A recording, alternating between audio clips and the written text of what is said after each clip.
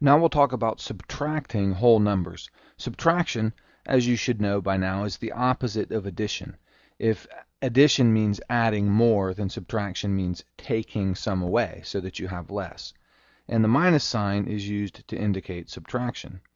Minus sign like you see right here, 9 minus 2. And we'll say a few things about some terminology here, just some terms, some definitions that you should know that are related to subtraction.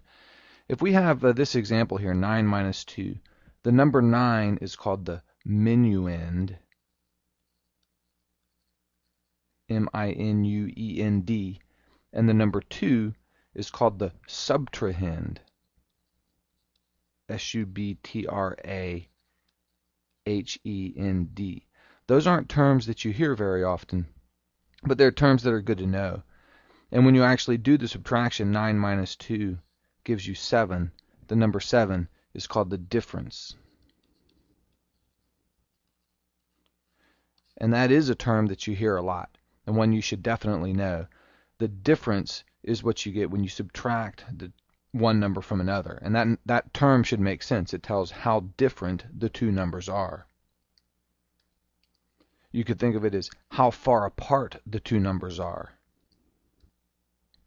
If you looked on a number line, the distance between 9 and 2 would be 7 units on the number line.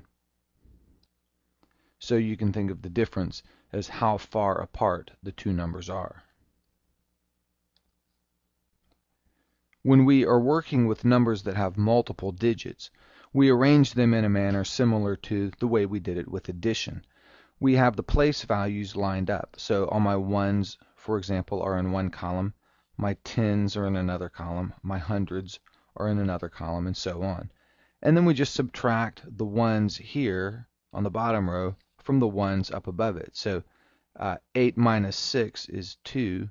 And then we do the same thing in the tens column. We subtract the 1 from the 4. And 4 minus 1 is 3. And then we do 7 minus 2, which is 5. So we have 532 in that first example. And it's typical to start from your ones place and work your way up to the higher valued places. So in the second example, I think to myself, 8 minus 7 is 1, 1 minus 0 is 1, and 9 minus 2 is 7. So the answer is 711.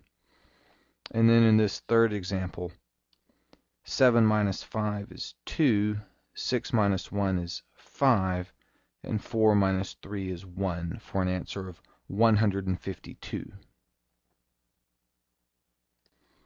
Because subtraction is the opposite of addition, when we do a subtraction problem, we can use addition to check and make sure that the answer is correct. And I'll show you what I mean here. 973 minus 441. Let's subtract here. We start over here with the ones. 3 minus 1 is 2, 7 minus 4 is 3, and 9 minus 4 is 5. So we get an answer of 532. What this means is that the 532 and the 441 should add up to 973. And we can do that to check our work. So here's my check. I'll take the 532 and add 441, and they should add up to 973. So I start here in my right hand column, my ones place. 2 plus 1 is 3, and then in the tens, 3 plus 4 is 7, and then in the hundreds place, 5 plus 4 is 9. 973, so that checks out.